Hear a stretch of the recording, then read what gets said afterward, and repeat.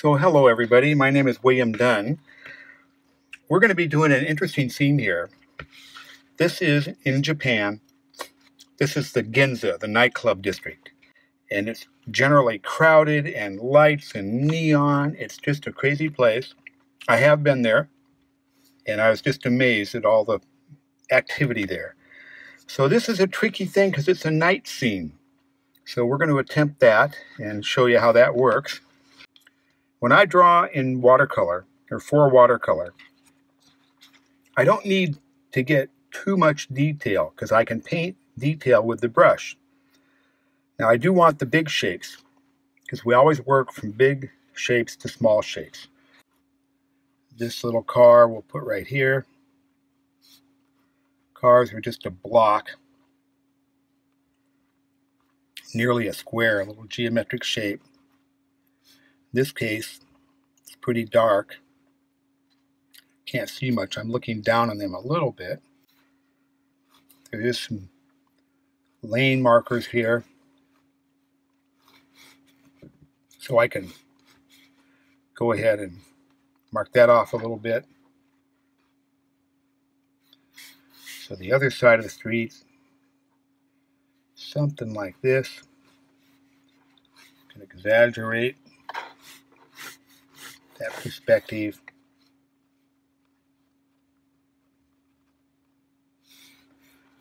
That car is too far away. We got to get that closer. Okay, I can do that.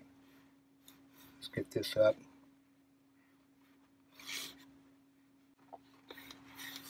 And over here, all these windows and everything, I don't need to draw those. The one thing I might draw before I get there, this building has a big, long, vertical sign.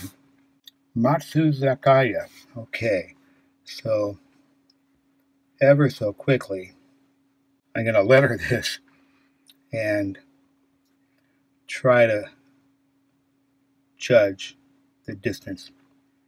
I like to draw the outline letters. So the first decision I have to make is this going to be wet on to wet, meaning wet paint on wet paper where everything spreads out and goes soft edge, or do I want hard edges where I take wet paint and put it on dry paper? So I think I would like to go wet on wet. Here we go. I feel like I'm firing up a jet airplane and I'm going to be driving it now. And I'm going to have to live with whatever happens here. It's going to take a little while for this to dry.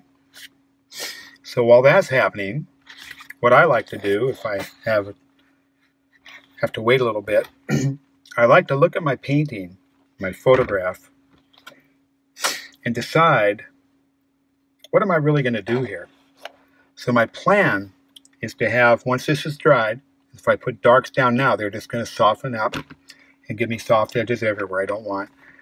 So I want it to be bright colors with darks around it because we have this dark night sky. I think we're ready for some lettering. Things are wet. I have to be real careful. I want a letter right there. I think the red here is going to look good. And in lieu of putting my hand in my paint, the paintings, I'm going to hold my hand up a little bit to give me some support. We're going to go like this.